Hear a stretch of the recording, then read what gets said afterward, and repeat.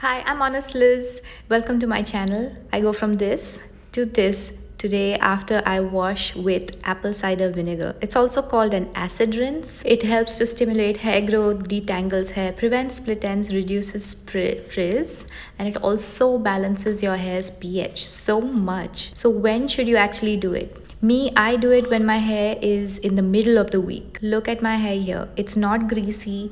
It's not very dry or brittle. It's just fine actually. That's what you know about pH balancing. When you shampoo your hair, do color treatments, or simply just wash your hair, so the pH value of your hair can go high. Doing acid rinses brings your hair back into the acidic nature that it wants to be in. That's where apple cider vinegar comes to play. Learn more about this from my blog in the link description. Now, how much apple cider vinegar to water? The question that depends on how much buildup you have. For a thorough clarifying, use 50-50 ratio. The ideal ratio is 1 part the apple cider vinegar with 2 parts water. For me, that works out 3/4 cup acid to 1 liter water. Make sure you use hot water to mix the apple cider vinegar first. Let it cool down and then use it in your hair.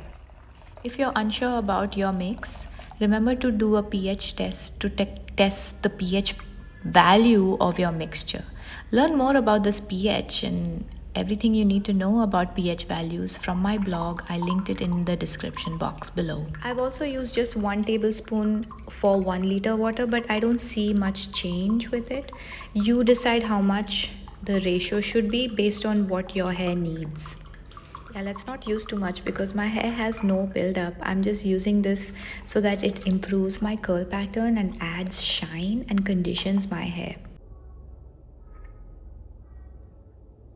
How does it smell, you ask? It smells horrible. It's just nasty, like feet. But then you know, things you do for love. Don't worry though, the smell goes out when you wash it out nicely. So I just washed my hair. You can also co-wash your hair or shampoo your hair, but my hair wasn't so dirty. So I just rinsed it out and I'm going to dip my hair in the apple cider vinegar rinse and pulse and push and scrunch my hair to work the apple cider vinegar rinse into my hair.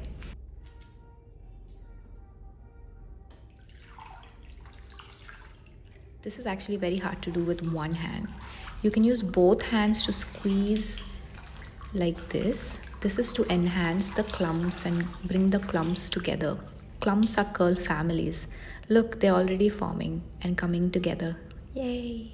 Now after you work with it for a couple of minutes, it's up to you whether you want to rinse it out or not. I like to keep it in the shower cap for a few minutes. You can do that if you have hard water or extremely soft water. Yes, definitely don't get into your eyes, it burns. See the hair that's outside? You can see that it's already clumping.